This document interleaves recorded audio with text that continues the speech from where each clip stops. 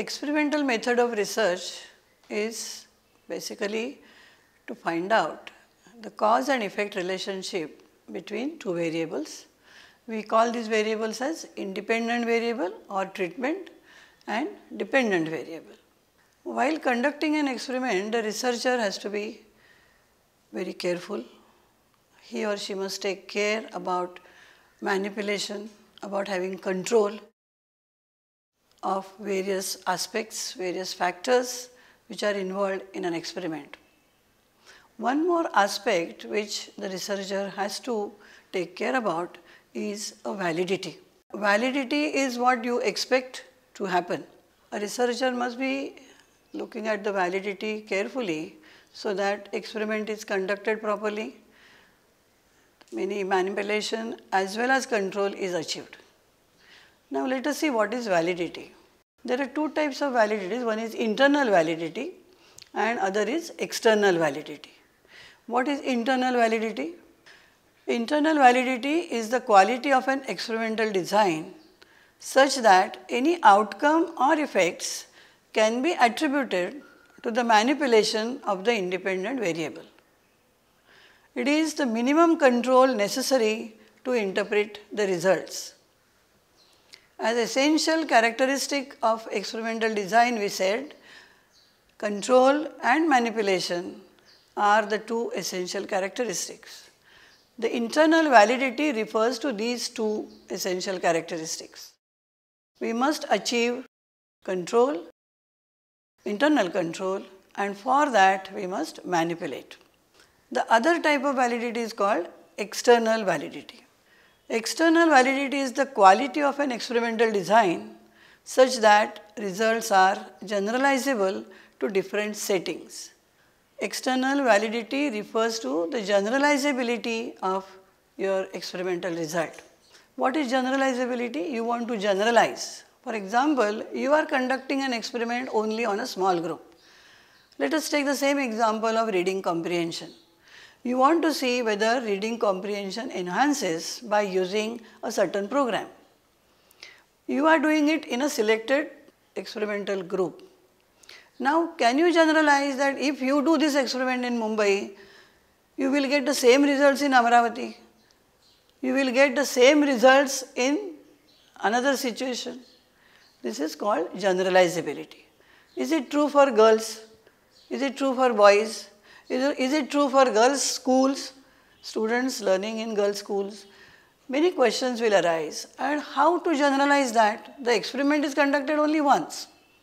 Now, people who want to use your program may be interested to what extent your results can be generalizable. This refers to the external validity. Now, the researcher has to be very careful about both these internal and external validity while planning an experiment. As we said, there is internal validity where we are achieving control, and there is external validity where we are concerned about generalizability. Now, you can't have both. It is really not possible to have very high level of control and achieve high level of generalizability. Similarly, it is very difficult to have very little control, internal control, that is internal validity, and have to have a generalizability for your results. So now we have to really find a midway, how to achieve the valid results and what kind of balance is required between internal validity and external validity control. Now there are threats to these validities, there are challenges, so that if the researcher is not careful, the results may go haywire. Let us see what are these threats to internal and external validity. There are a variety of threats to internal validity, and Campbell and Stanley have written an excellent book, though it is very old, but till now we are all referring to that. The threats listed by them are history, maturation, testing, instrumentation, statistical regression, differential selection of subjects, experimental mortality, and selection, maturation, interaction. 8 threats are listed. Let us see each one of them to understand how to control them. History is a threat. What is meant by history? We are taking measurements. We are observing pre-test and post-test scores. Now what happens in between that time when we are giving the treatment? Any calamities are happening there, or any changes are taking place which were not intended. The researcher never thought that it will rain so heavily. Now because of that rains, there may be some impact on the subjects. They may be frightened, or they may be worried, they want to go home, there is an anxiety. So the things which are happening intermittently, which are beyond the control of researcher, may have impact on the readings, on the observations, and that's why there is a threat for the validity. Second threat is maturation. The subjects get older because of age. If our experiment is completed within 15 days, there won't be any effect of their age maturation. They are not growing so old. But if your experiment goes on for 1 year, 2 years, then the experimental group students will get older, and dependent variable is changing. Is it because of the maturation? Is it because of their getting older? Is it because of age? So the researcher has to think about how to control this maturation. The third threat is testing. It is the effect of taking one test upon the score of a subsequent test. There may be 2-3 variables for pre-test. It's not only one. We are talking about 1 or 2 tests. That is one. Effect of one variable on another. But there can be an effect of pre-test on post-test, because we call it a test wiseness. Because now you have taken a pre-test, you know what kind of questions are coming. And because of this test wiseness, the post-test scores may increase. Are they increasing because of your independent variable or because of this kind of testing? This is a threat to your internal validity. So researcher has to be very careful. So now what we can do, we can give the pre-test and post-test to both the groups. So if at all there is an effect of test wiseness, of having subsequent testing, the effect is same for both the groups, and then it can be nullified. For every threat there is some kind of solution so that the threats are nullified. Other threat is called instrumentation. For getting any score, we have to use some instrument. This instrument may be in terms of, it is a test, it is an interview schedule, it may be an observation schedule, it may be a rating scale. Variety of tools are used for collecting data. Now, are these instruments faultless? Is there any fault? Are there different interpretations of the same word? Is there a difference in 2 observers? All these issues are related to instrumentation. It is a faulty preparation of instrumentation, it is a faulty use of instrument, or there is no inter-observer reliability, because 2 observers are giving 2 different results. That means the instrument is not really reliable, and that is why it is also not valid. So there is a threat to your internal validity if you don't take care of your instrument. Preparation of instrument, use of instrument, interpretation of instrument. Other threat to internal validity is called statistical regression. What is regression? Regress means coming back. If we take extreme scores, on this side it is out of 100, 0, and it is another 100 out of 100. So if you take that, there is a tendency of the scores to regress towards the mean. Now this is a tendency of the scores, naturally they will come down. And you may feel that they are coming down because of your independent variable, which may not be true. So we have to take care of statistical regression of your scores. One more threat to internal validity is differential selection of subjects. Sometimes the researcher always thinks about the positive effect of his or her independent variable, the treatment. And in this haste, sometimes a bias may crop in, bias while selecting the subjects. Suppose you have experimental group and you have a control group. You select only very scholars, high achievers in your experimental group, and in your control group they are not so scholar. What will happen? You are selecting your subjects first of all with a fault. They are not equated. So if they are not equated, naturally the increase in their reading comprehension may be greater or will be greater than those of subjects from control group. Now this is a threat. While selecting, there is a differential selection of subjects in two different groups. So as a researcher, how do we overcome this threat? We have to equate the groups. As far as possible, we have to equate the groups on the variables which you think may affect your dependent variable. Now how to equate the groups? They should be randomly selected. You cannot select them on the basis of their achievement. If at all you are selecting them on the basis of achievement, you should have similar achievement students in both the groups. You can equate them on the variables. For example, you are talking about scholastic achievement in mathematics. Then in the control group and in experimental group, similar achievement students should be there.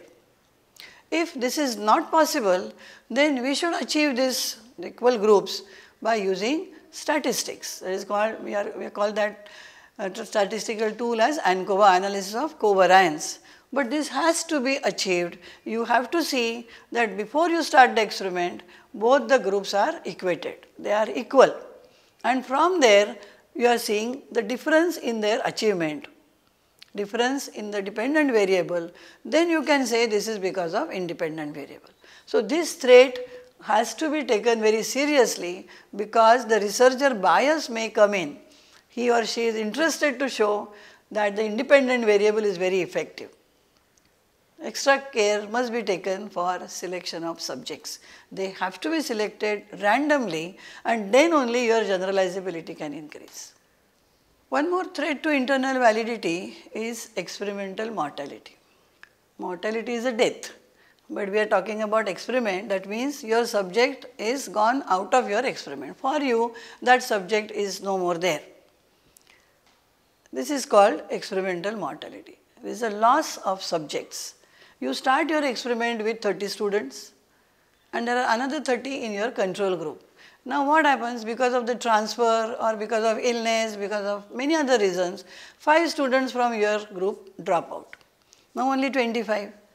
Now these students may have certain achievements or variables which you have equated with the control group. Now what happens? You have lost them, and now you are checking the effect of independent variable and dependent variable, whereas all these 5 students who are not with you now would have shown that effect, average effect, which they are not able to show. So now your internal validity is at threat. How can you say positively that now you have not achieved or you are achieved because of this? What can be done for this now? If you have equated the groups, you know in group A you have number 10 who is not with you. Now similarly you will be having equated group and another number 10 in control group. You may include them in the group, but you may not take the scores of that student. Something has to be done so that the effect can be nullified because of mortality, experimental mortality in your experiment. One more threat to experimental validity, internal validity of your experiment is selection, maturation, interaction. This is an interaction between your selection criteria and maturation of your subjects. What happens? There is an interaction. There may be some students who may not have been selected randomly. I am using the word random selection again and again because random selection means every member of your population has equal opportunity of being selected. You are not being biased in selecting them. So if you select the subjects randomly in both the groups, then there is no effect of some of these threats.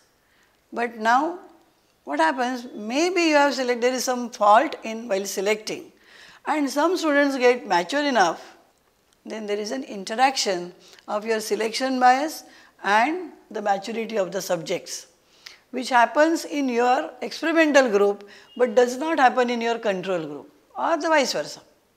If it happens in experimental group, you may, generally this happens in quasi-experimental, because in quasi-experimental the subjects are not selected randomly. They are selected using purposive sample techniques. So then what happens, the interaction of selection criteria and maturation, there is a change in your dependent variable. And then you may be wrongly thinking that it is because of your independent variable. Every time we have to be very careful in showing the relationship, cause and effect relationship between independent variable and dependent variable, and for that care must be taken. Now let us see the threats to external validity. We have already seen that external validity refers to the generalizability of experimental findings. We have established the relationship between independent variable and dependent variable, and now we want to generalize it to the whole population. Now there are threats. If we don't take care while planning an experiment, we cannot generalize. Now let us see what are these threats to generalizability or to external validity of an experiment. One is interaction effect of testing, interaction effects of selection biases and the experimental treatment, reactive effects of experimental arrangements, and multiple treatment interface. These are the 4 threats to external validity of an experiment. Interaction effect of testing. We are talking about pre-test. You started with a pre-test and then you gave the treatment and then you have post-test. Now, can you generalize your findings of unpretested situation? We don't think so. So, the generalizability at stake. If you give a pre-test, it may have interaction with your treatment. This is called a threat to your external validity. Second threat to external validity is interaction effect of selection bias and the experimental treatment. The effect of selection of the subjects in 2 groups, experimental group and control group, if you are not careful, we have seen that in internal validity as well. The groups who interact with the treatment, the subjects who interact with the treatment, if their selection is faulty, then their interaction effect may be different, and your findings, the relationship which you are trying to create between the independent and dependent variable may also be at stake. This threat can be taken care by, again, by selecting the sample by random sampling selection process. One more threat to your external validity is called reactive effects of experimental arrangements. Now your subjects know that they are included in an experiment. It's a novelty for them. They are enthusiastic, and that's why the reading comprehension scores are increasing.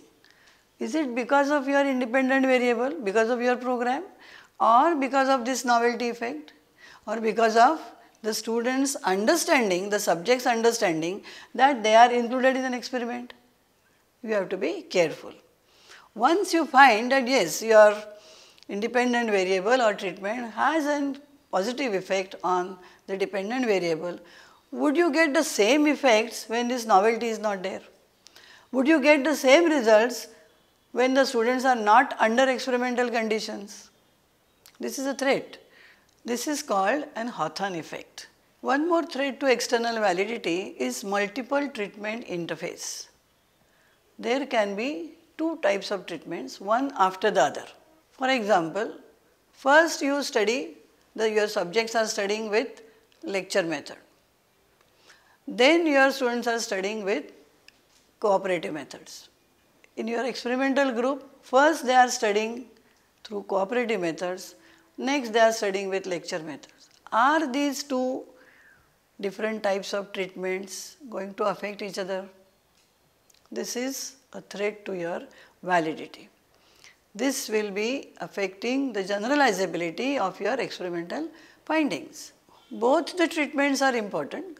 Say for example, cooperative methods as well as teacher-centric lecture method. But can you generalize these results for single method, single treatment? Which cannot be, because you have already used two methods. Your results are showing the positive effect, maybe because of one treatment after another treatment. There is no single treatment given. So, generalizability for single treatment is at stake. We have discussed today different challenges and threats to the validity. Threats to internal validity, threats to external validity, which are associated with the control as well as the generalizability of the experiment. While setting up of any experiment, the researcher must take into account these threats and try to minimize them. It is not possible to remove these threats because some of them are outside the control of the researcher. So, whatever is in our hand is to minimize its effect, to reduce the effect to the possible extent. So, as a researcher, you find out how we can do this, how we can complement, how we can achieve this control, what solutions are needed. Most of the solutions we have seen are, you will find them in selection of sample. And how to do that for variety of designs, experimental designs, how the sample is selected, how it is randomized, that also need to be understood. In another session we will discuss about that, but in this session we must keep in mind how these threats to validity need to be minimized. Thank you.